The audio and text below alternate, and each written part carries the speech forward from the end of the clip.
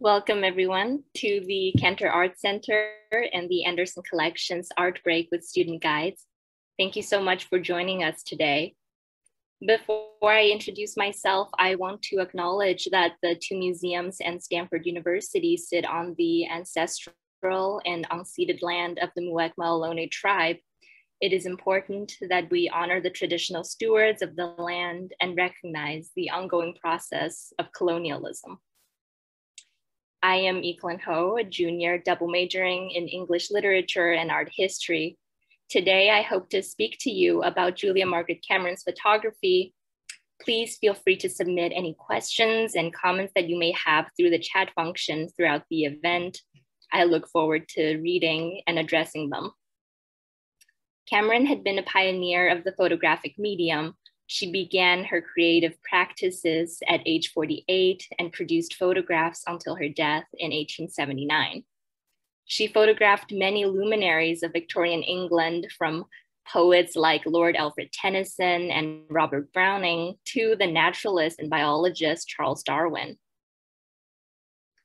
Although she photographed many famous men who frequented her residence at Freshwater, I want to speak specifically about her photographs of two women and the ways in which her techniques resonate with, or maybe retrospectively elucidated by, her great niece, Virginia Woolf's writing.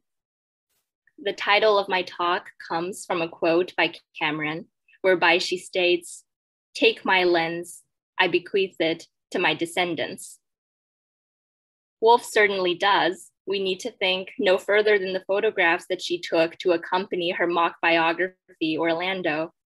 But I would argue that Woolf took up more than the camera itself and inherited Cameron's capacity to witness miracles in the everyday, which I have loosely referred to as Woolf's mysticism, a la Jane DeGay's book on Virginia Woolf and Christian culture.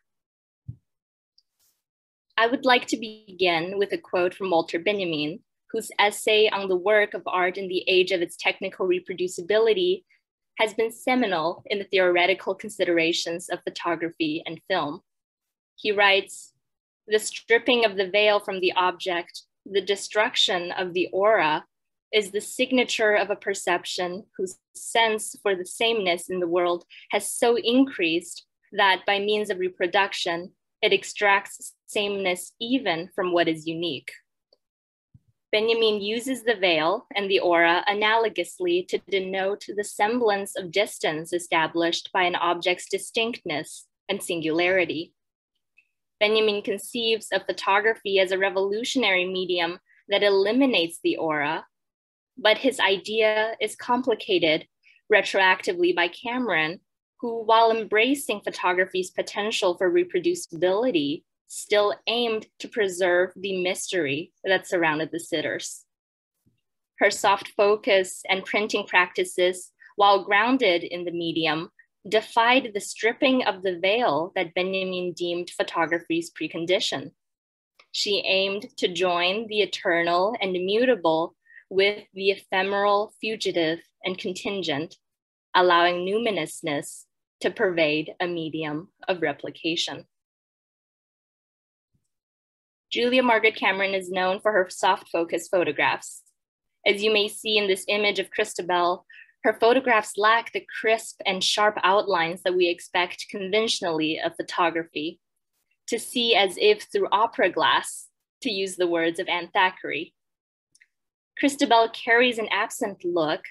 She is a specter who looks at one's past and through you. Her face is so smoothed out by a diffuse luminosity that she melts into the background.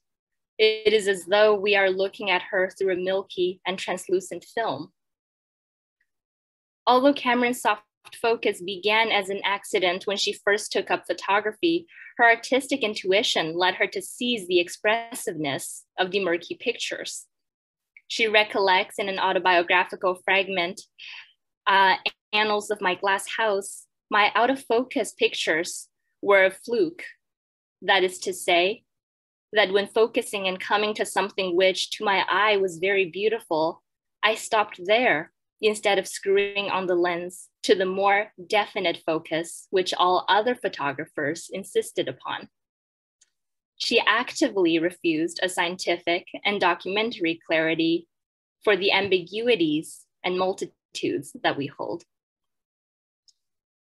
Her photographs manifest what Virginia Woolf describes as a luminous halo, a semi-transparent envelope surrounding us from the beginning of consciousness to the end in modern fiction. Akin to Woolf's renunciation of gig lamps, Cameron's soft focus photographs evince a varying and diaphanous spirit that permits everyday encounters to be perceived as miracles. Cameron's photographs capture what Woolf would eventually term moments of being, wherein she feels that she is lying in a grape and seeing through a film of semi-transparent yellow and experiencing the purest ecstasy that she can conceive. The film, in Woolf's statement, materializes through the blurriness of Cameron's images. The sitters appear to the viewers as though through a veil, the veil of uniqueness, mystery, and rapture. The first photograph from Cantor's collection that I hope to discuss is Cameron's portrait of Julia Jackson, Cameron's niece and one of her favorite models. Some of you may also know her as Virginia Woolf's mother and the inspiration for Mrs. Ramsay in Woolf's novel To the Lighthouse. Jackson was renowned for her classical beauty. Her second husband, Leslie Stephen, Woolf's father, wrote a mausoleum book. Julia's beauty was conspicuous from her childhood, and as she grew up, she was admired by all who had eyes to see. She was a muse for many artists and was treated as a metaphor or an allegory. Her speech startled the spectators who admired her as they would a statue. Elizabeth Robbins recounts for Virginia Woolf, "I remember your mother was the most beautiful Madonna. She would suddenly say something so unexpected from that Madonna face, one thought it vicious."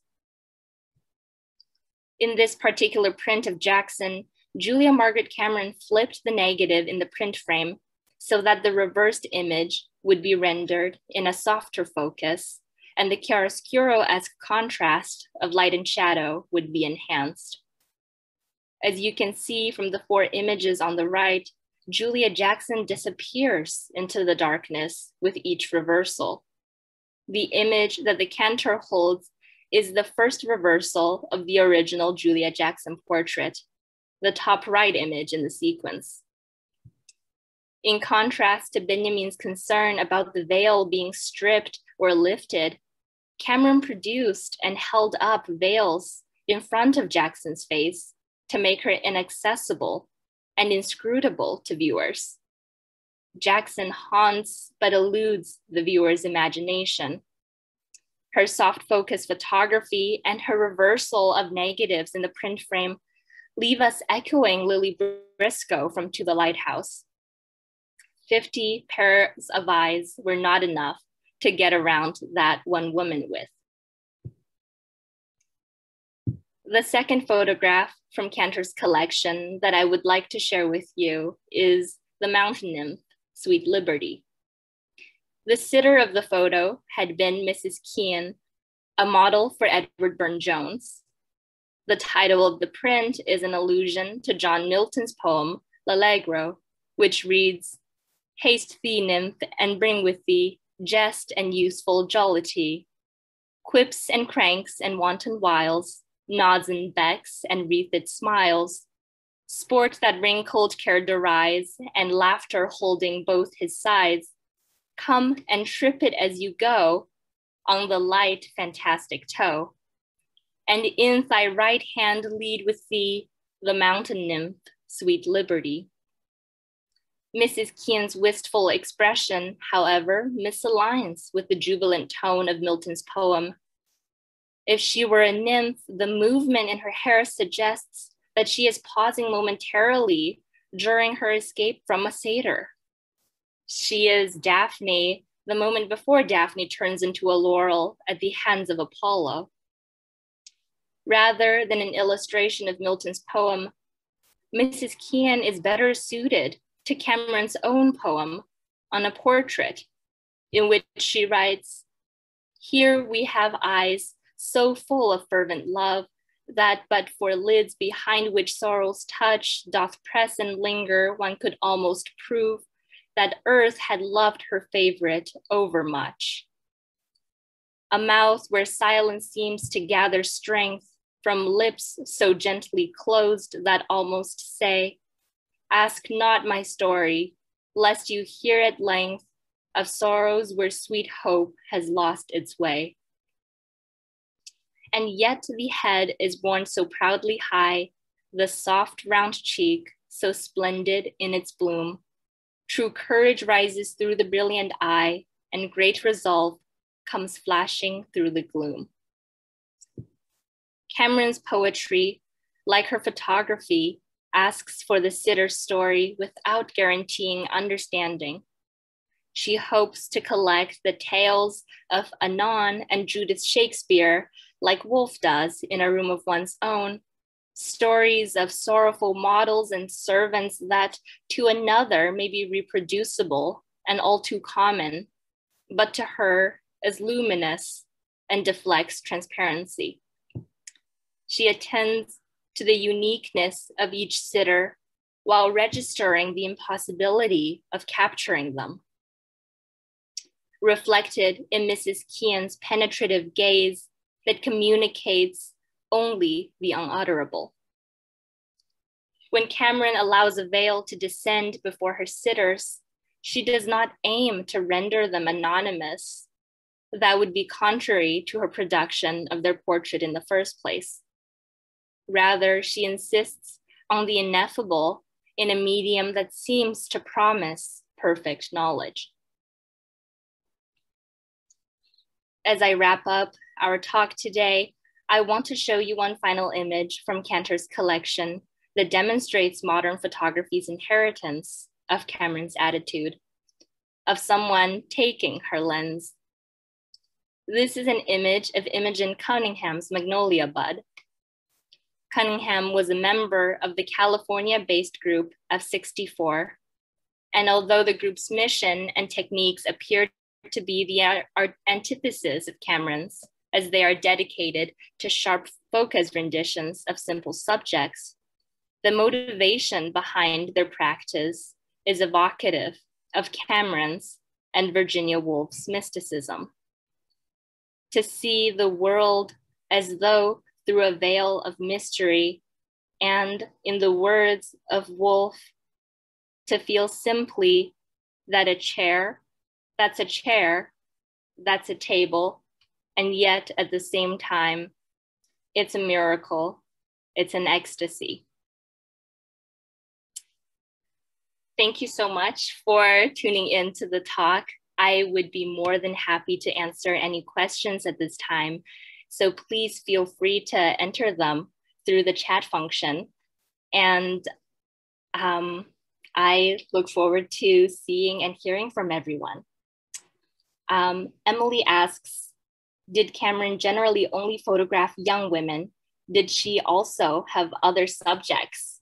And yes, although Cameron did photograph young women very, very often, especially as prototypes for either mythological figures or the Madonna, she did also have photographs of older women, although the older women sadly tend to be more anonymous. For instance, in Cantor's collection, there is a print titled Portrait of a Woman, and she appears to be middle-aged, but there's very little information about her. Whereas for the younger sitters, there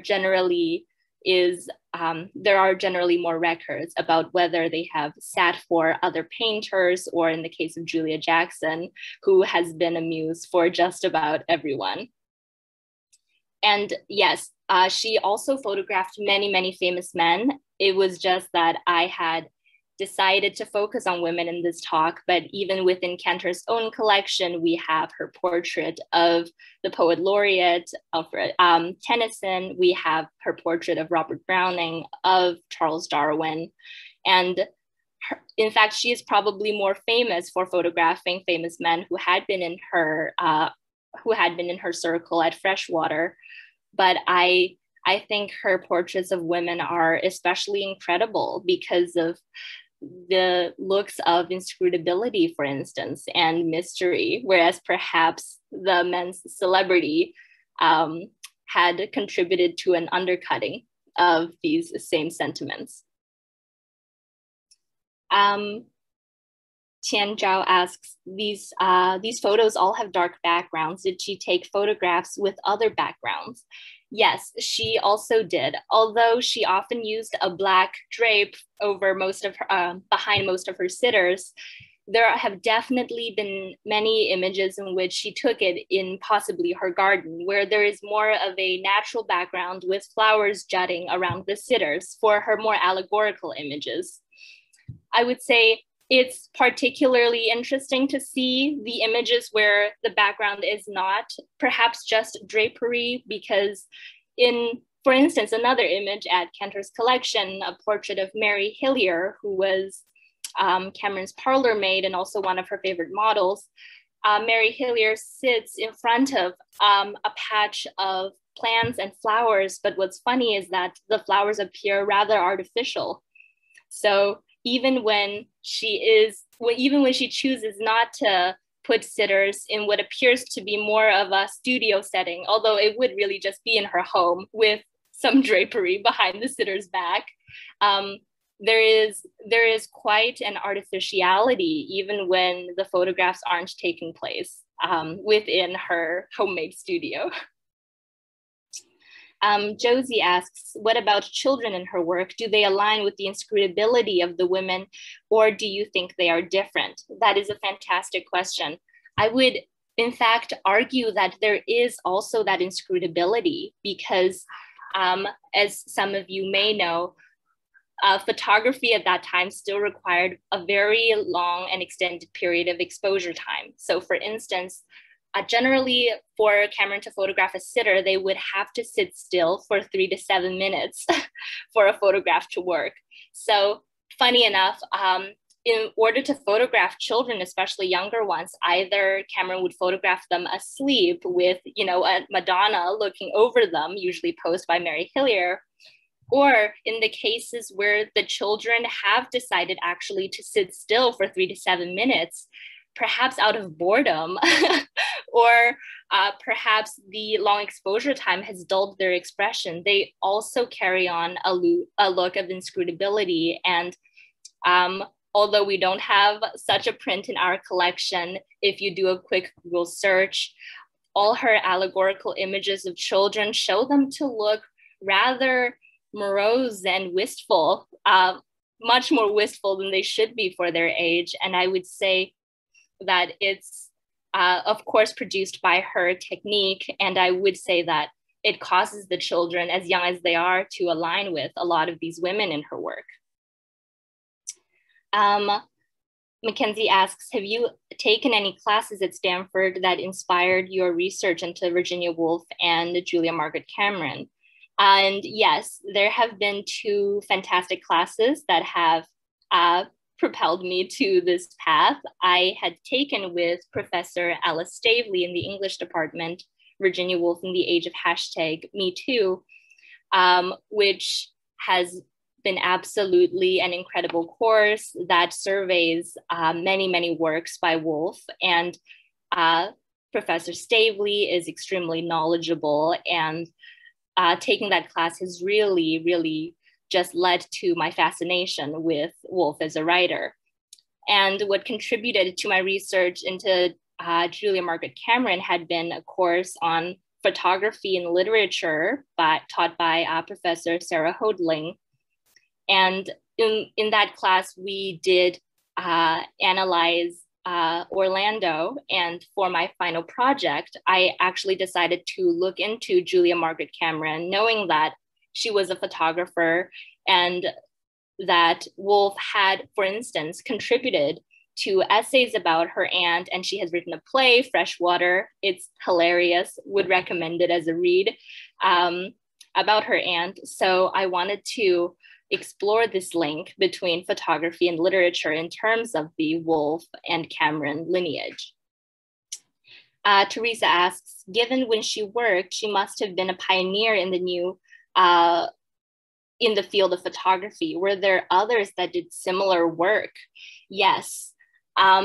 She certainly was quite the pioneer in the field, especially because she had entered it so early on. And in fact, the person who had introduced her to photography to begin with, Sir John Herschel, he had been one of Tabit's close friends, and he had shown Cameron one of the first tabotypes as it was coming out. So really, they were on the threshold of innovation and this technology as it was as it was rising to popularity. And there were many that did similar work as Cameron's. There was quite a preference for portraiture at the time, and of course also landscapes, but there were many portrait photographers, many of which are in our collection, such as Oscar Ridgelander. But I would say that Cameron's work is rather unique for her soft focus. There have actually been amateur photographers who have written in photojournals that it's extremely difficult to replicate the soft focus that Cameron achieves, even if her techniques are known. And I think even though some of her friends, in working with her and in communicating with her, have achieved similar effects where their photographs are softer focus, there is something rather unique to especially Cameron's perception of women. I have found that some of Cameron's portraits of the more famous men may actually be quite similar to other photographer of the time's portraits of these famous men. But I would say her intuition for how women are imaged is quite unique. And even for her portraits of famous men, these men often write her and say, yours is the favorite portrait that I have ever had of myself. Tennyson certainly said so.